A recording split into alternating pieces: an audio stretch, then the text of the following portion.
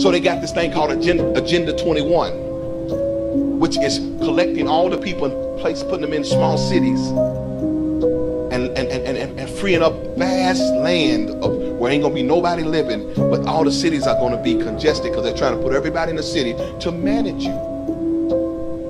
Now, I know we don't think that can happen, but it's happening. It's here now.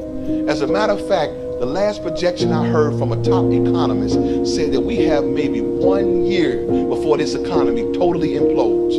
This is why Russia's getting out of the dollars. Everybody's dumping out dollars because they know the dollars get ready to fall. Once that dollar fall, the Bible says a loaf of bread will be worth how much? What did the Bible say? A day's wages for one loaf of bread. That's called hyperinflation. The only reason we don't have it now is because the feds have turned on that print machine and they print money trying to keep the hyperinflation from coming. But what happens when you keep printing money? You make the money less.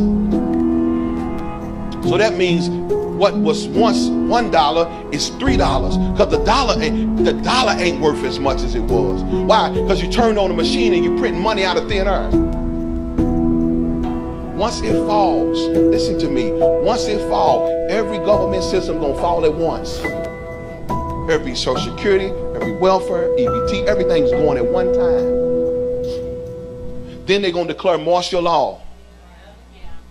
Martial law is when the man on top, whatever president it be, his word is going to be like a king and dictator. Whatever he say going to have to go. They're going to lock down cities. They've been training to do it. All this stuff is just training to do this stuff. I'm trying to help y'all. Yeah, you need to be scared. Yeah, you need to, because you need to get your soul right.